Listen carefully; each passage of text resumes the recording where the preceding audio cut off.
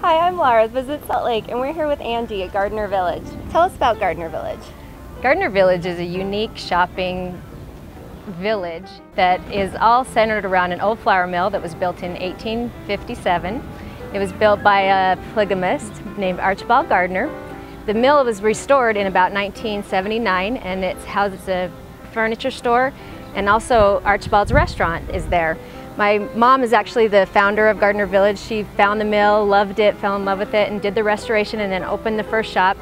Our restaurant and our first village shop didn't come online until about 1990, and she put a tiny ad in the paper that said old buildings and barns wanted. And so people donated the buildings. You'll see a lot of the old cabins. Some aren't as old as the one we're standing right next to, but they were moved onto the property, put on a foundation, and then renovated. And we have independent, locally owned shops that are run here, and they're all very unique. Each store has a different concept, a different theme.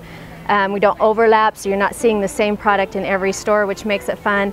You get wonderful personalized service. Come here and you just don't get a feeling like this anywhere else. It's just the setting, the flowers, it's a complete experience. We have all kinds of events all through the year. Our favorite is witches. In October we put out hundreds of witches throughout the village. We actually have a witches night out where you can come dressed up, and it's a sea of black hats of ladies dancing and shopping and having a great old time. And at the end of the path we have a yummy candy store.